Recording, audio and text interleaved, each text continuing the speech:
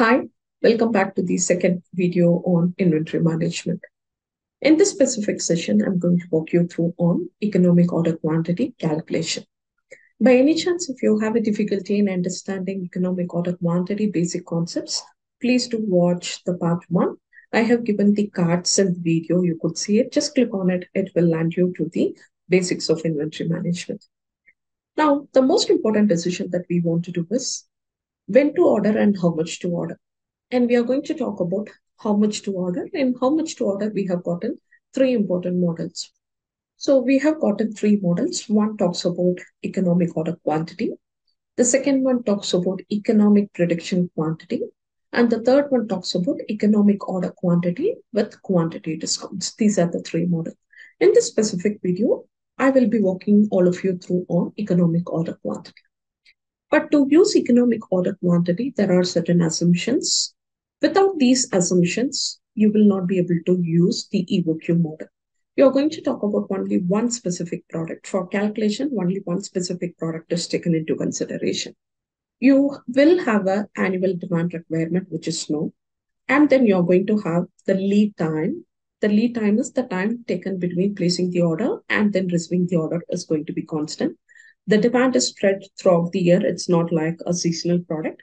The delivery will be attempted in a single lot for every order. You're not going to receive multiple delivery for a single order. These are the basic assumptions. Now let's look at a specific numerical. There is a local distributor for a national tire company, which is expected to sell approximately 9,600 steel-built radial tires. And they want to assess the economic order quantity. But to do that, the annual carrying cost is $16 per tire. Annual carrying cost $16 per tire. The carrying cost is always calculated for the unit, whereas the ordering cost is calculated for the entire lot. And the ordering cost is $75. This particular distributor operates only for 288 days a year against 365. Now let's check in what they have asked us to calculate. At the first level, they are asking us to find out of this 9,600 demand pattern, what should be the economic order quantity for the given demand. At the next level, they have asked us to calculate how many times does the store needs to reorder. So the number of order that must be placed for 9,600. Is it going to be 3 order, 4 order? Let's calculate for that. And at the third level, what is the length of the order cycle? If you receive the order today, within how many days you should receive the next order? Only after calculation of a EOQ and the calculation of a reorder, you will be able to do it. And finally, we will be calculating when you're going to order the economic order quantity, what will be the total cost? These are the 4 you have got. First, let's go ahead and have the information given. The demand is 9,600. And then we have gotten the setup cost or the ordering cost S, which is given. The annual ordering cost is $75 here. $75. And the holding cost or the carrying cost, which is going to be $16 per tire. Number of days they are working is 288. Only these informations are available to us. First level, let me calculate the economic order quantity. The formula for calculating the economic order quantity is 2 times into demand multiplied by the setup cost or the ordering cost divided by the holding cost or the carrying cost. So what is the demand over here? Square root of 2. Demand is 9,600 and the setup cost is 75. The ordering cost is 75 divided by the number of tires that we have gotten is 9,600. And for every tire, we are going to incur $16 as the cost. So I'm taking 2 into 9,600 into 75 divided by 16. This has got a 90,000. Square root of that will have 300. So the economic order quantity for the specific order is 300. Let's see the second question. How many times per year does the store reorder? You will have 3 formulas to be taken into. One, in terms of economic order quantity. Second, the carrying cost. And the third is ordering cost. This is the carrying cost formula or the holding cost, which we denoted as H, carrying cost of holding cost is H, and the setup cost or the ordering cost is S.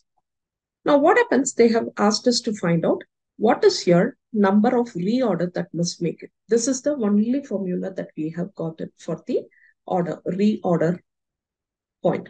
What you can do is, here they have given the ordering cost, but whereas we need the number of orders, what you can do is you can leave out the ordering cost here and then take only the portion of demand by the quantity. For the number of orders, we are going to take the demand divided by the quantity.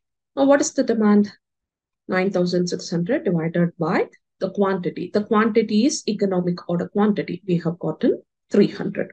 9,600 divided by 300, which will give us 32 order, which means in a year, we must do 32 orders.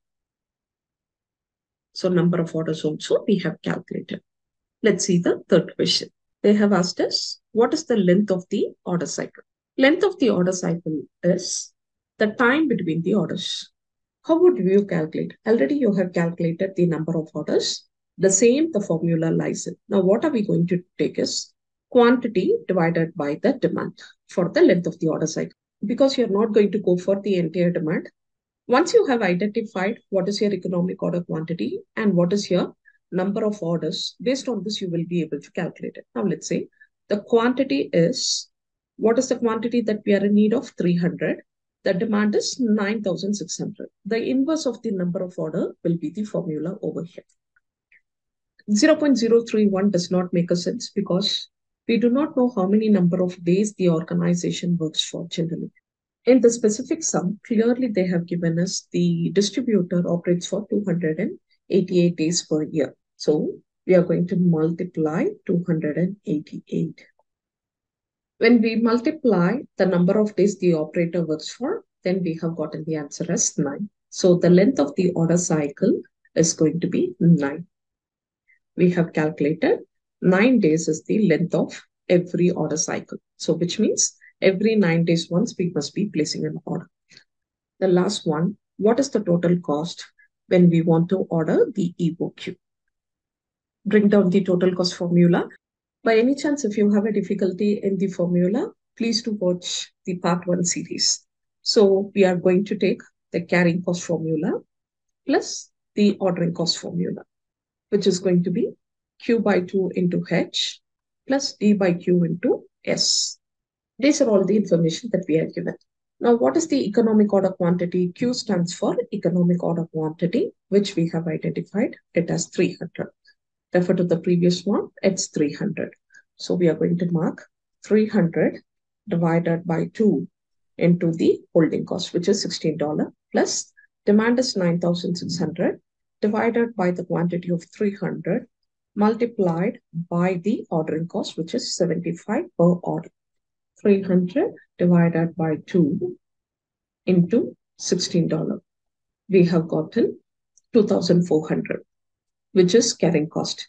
Similarly, go ahead and find out what is the ordering cost for here.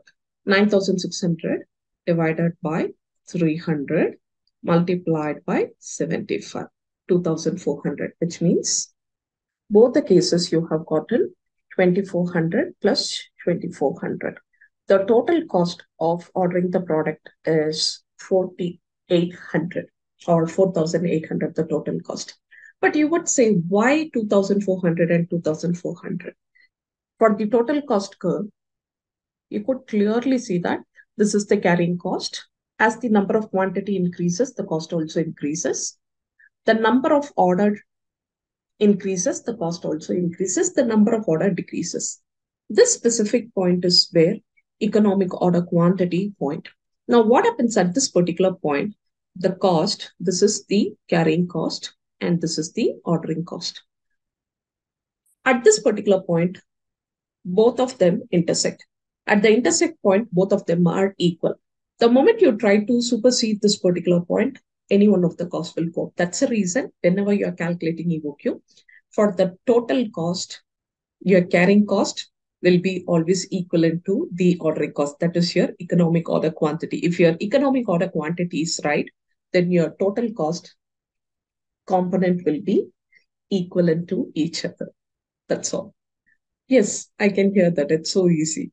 I'm sure you are able to follow me. If you have enjoyed this video, please share it with the people who are in need of it. Let them also learn with you. Should you have any doubts, suggestion, or comments, please do post it in the comment box. I'm happy to answer it. Thank you so much for joining me. This is Kapakam signing off. See you all in another video. Wish you all a wonderful day ahead. Good day.